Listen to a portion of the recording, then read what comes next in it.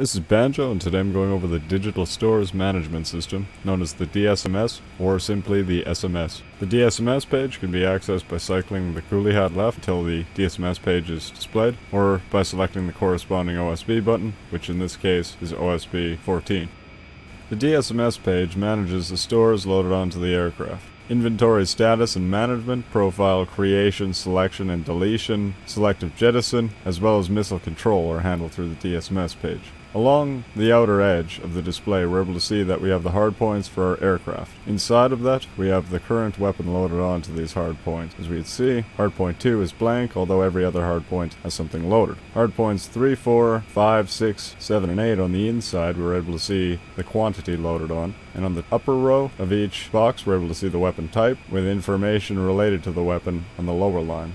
In this next example, we're able to see on stations 5 and 7, I have Mark 82s on triple ejector racks. 3 and 9, I have AGM-65 on LAU 88s, currently on standby, and on 1 and 11, I have AIM-9s currently off. So I switch the master mode into air-to-air, we're able to see as their state changes accordingly. With information regarding the stations covered, we'll move on to the center of the display. In the lower section, we can see 1150 cm. This is our current ammo count and type for the GAU-8 main gun, being 1150 rounds of combat mix. We can see above this, weapons off. This is our current weapons profile. Since I have none selected, it'll say weapons off. Then above this, we have our master mode, currently CCIP. As I switch the weapon's arm state, we're able to see as the colors change, and in training we can see it's blue with the word training displayed. As I fire off some weapons, we're able to see as they're not actually being released from the aircraft, as it's in training mode. The colors for the master arm state are blue for training, white for safe, and green for armed. Here we're able to see on both the HUD and the DSMS as I cycle my master mode, CCIP, CCRP, guns, and nav. The state is displayed on the DSMS as well. To select a weapons profile, I'll set my HUD as my sensor of interest by pressing coolie hat up, and I'll set my master mode to either CCIP or CCRP, at which point I can cycle the list of available profiles by using DMS left and right to choose the weapons profile whichever I desire to use. Now that the information and functions of the DSMS status page have been explained, we'll move on to the profile subpage, which we can see on OSB 1. In the Profile subpage, we can see all of our available weapons profiles listed, which we can cycle through using OSB 19 and 20. It's in this subpage that we can edit, create, and delete weapons profiles. With the profile selected, we can see View Profile at the top, where I can view information relating to the profile, Active Profile on the left, which will simply enable the profile, as if I enabled it through the DSMS status page, or cycled to it using DMS left and right with the HUD as soy. Next, with the weapons profile selected, we're able to see on OSB 9, Pro On. If I select this option, it becomes Pro Off, and we're able to see on the third column of profiles, Off is displayed. Now cycling through the list of available profiles, we're able to see nothing coming up. It's because I've disabled these profiles. As I enable the 151 profile, we're able to see, as I cycle through the list, we only have access to the 151 profile. This will allow you to deactivate any profiles that you're not using if you do not wish to delete them.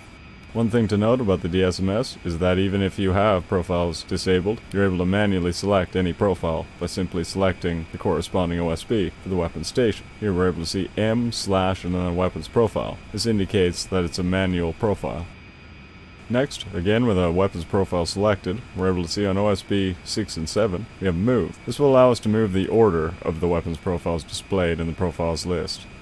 Next, with the weapons profile selected, if I select OSB 3, the View Profile, and enter the subpage, we can see that I could edit functions related to the profile. In this case, I'm going to change the name and create a new profile based off of this profile. I'm also going to change the mode to Ripple Single and a quantity of 3, at which point I'll also enter a new name into the scratch pad, select OSB 17 to enter the name, at which point I'll save the profile. This will generate a new weapons profile based off of these settings with the name I enter into OSB 17, in addition to the existing M151 profile. If I want to simply edit this 151 profile, I would hit Save on OSB 3 without entering the new name on OSB 17. Saving the profile will return us to the profiles list, and we're able to see the new profile, M151 RIP, displayed below the GBU-12 profile.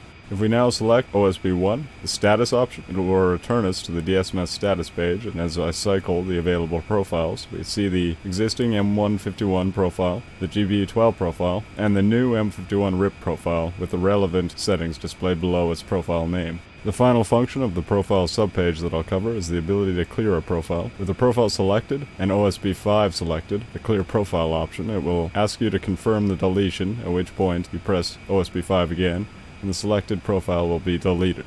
Clear profile will not be available if another weapon's profile is not there to back up the existing weapon.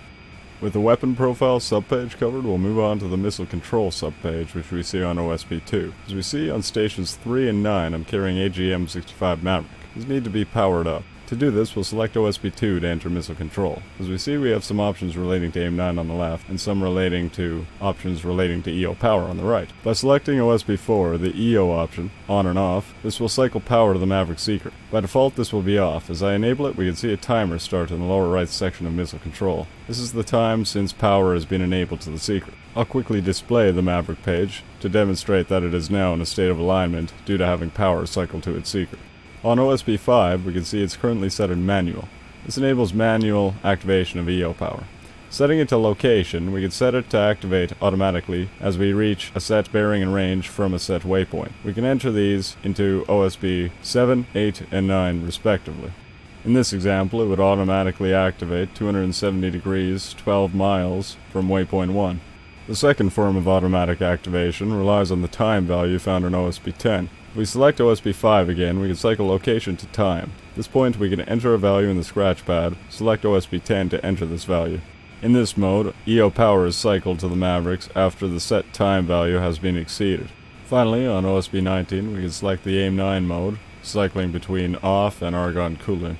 With the missile control page covered, we'll move on to selective jettison, which can be accessed off of OSB4 from the status page. Through selective jettison, we can jettison any stores and or racks we wish to. As we see, I'm carrying 6 Maverick, 6 Mark 82. At this point, if I select stations 5 and 3, which I have the Mark 82 stored on, if I hold down weapons release, it will ripple off the bombs in an unarmed state. As we can see underneath selective jettison, it's set to safe. If I select OSB4, I can change this option to any kind of arming option I desire. So in the next example, I'll set it to nose arm and jettison a bomb, and we'll follow it down, and we'll see as it detonates on impact with the ground. There may be times when you need to jettison the entire rack to reduce the drag on the airframe. For example, if one of your engines is destroyed. To do this, we can cycle the option to rack on OSB5. At this point, I can select a station that contains a rack I wish to jettison off the aircraft, and we can see triple ejector racks stored on 5 and 7 as I jettison them sequentially. At this point, we're still able to see on stations 3 and 9, I'm carrying 6 AGM-65 Maverick. These can be jettisoned as well. The rack can be jettisoned as I've just done with station 9, or we can select OSB5 until missile is displayed, at which point weapons release will fire off the weapon in an unguided state, and it will detonate after a short period of time.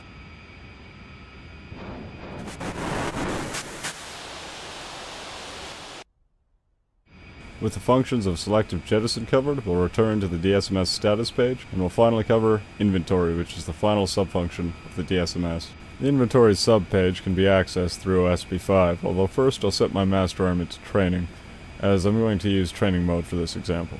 By default, at the start of a mission, the A-10's data cartridge that you load will contain the relevant weapons information, and it will be loaded into the inventory page accordingly.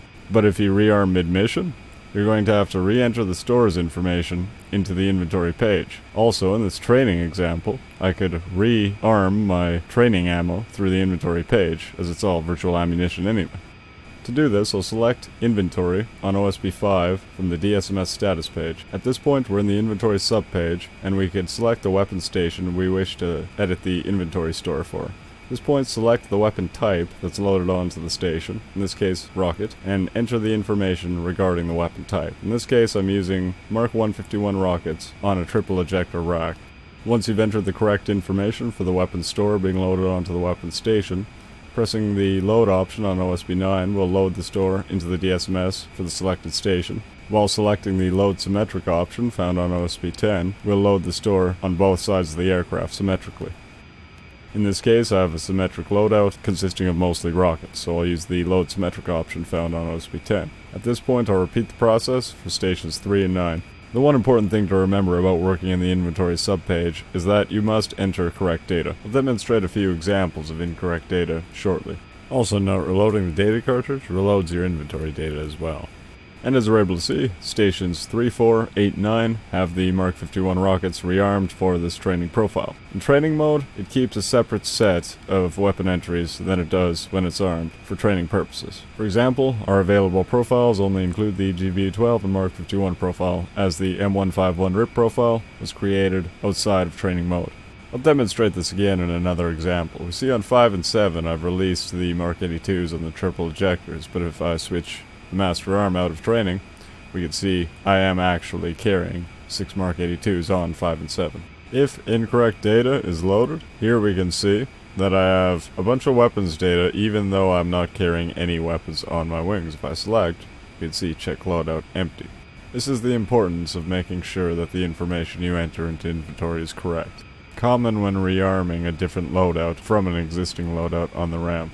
In a final example, we can see I have 6 Mark 82s on triple ejectors. If I set these to be CBU 105s, which are set to be loaded straight onto the weapon station, you can see that it generates a DSMS error, which can be acknowledged with TMS left short or the acknowledge button on OSB 11. Another example of a common data entry error would be to mix up Mark 82 Air with Mark 82 General Purpose. And that covers the functions of the data storage management system.